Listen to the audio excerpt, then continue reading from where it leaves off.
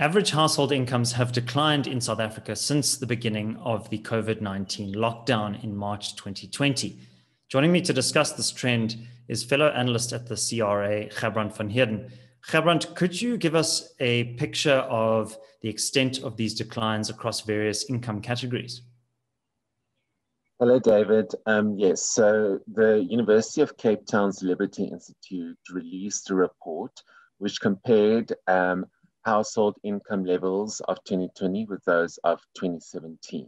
Now, they basically divided the number of adults in South Africa into various categories based on the level of income of the household that they live in. So these categories include the ultra poor, survivors, skilled strugglers, lower middle class, upper middle class, as well as the top end. And so one of the main findings from the report is that the two wealthiest income segments, that is the upper middle class and the top end categories, these have seen a decline of more than 50% since 2017. During that same period between 2017 and 2020, we've seen the category of ultra poor increase by more than 50%. So we've really seen South Africa being impacted in both ways, a substantial rise in those who live in poverty and a substantial decline of wealthier households. So Gerbrandt, that's very interesting to observe that both the high income and the low income categories were so negatively affected. Could you give us an explanation for how this occurred? What were the causal factors that led to these reductions in income?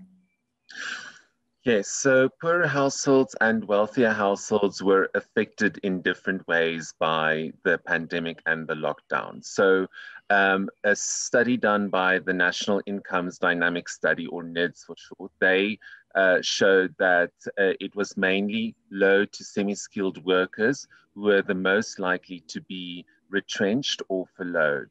The research further showed that it was basically those without a university degree, those who work in the informal sector, and those who work as manual labor, who were the most likely to retrench. So job losses mainly impacted poorer households.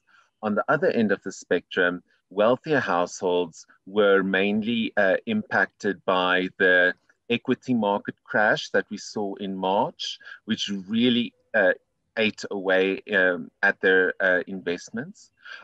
Also, FNB, First National Bank, have seen or have noticed that many of their wealthier clients had to use their own pocket money in order to keep their businesses open or afloat during this pandemic, and especially wealthier households who are in the hospitality and tourism industries, because those were the most affected by the travel restrictions imposed by government. Also, credit marketing company Experian showed that it was mainly households who have exposure to secured lending products that were the most affected during lockdown. So in other words, those who are wealthy enough or who were able to afford home loans and vehicle loans. So Gerbrandt, that's a rather distressing picture that you've just painted. How can policymakers and also decision makers in businesses go about taking steps to see a rise in income to pre-pandemic levels again? So the government is facing a major problem at the moment, and that is we're going to see a substantial rise in social grant beneficiaries, and at the same time, we've basically run out of money. The government doesn't have resources at the moment to support an ever-growing number of social grant beneficiaries. So what we should rather do is implement reforms that will raise the average household income levels in the country. And that will require implementing labor reforms that will price people back into jobs. That will also require implementing economic reforms that will raise the economic growth rate of the country, because that correlates with a growth in job opportunities.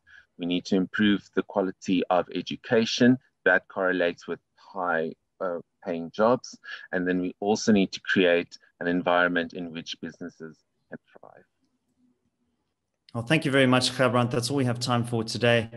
Please do remember, like this video, subscribe to the channel, and also check out the link in the description below to our 30-day free trial. That's it from me, David Ansara. Until tomorrow at 7 a.m. Take care.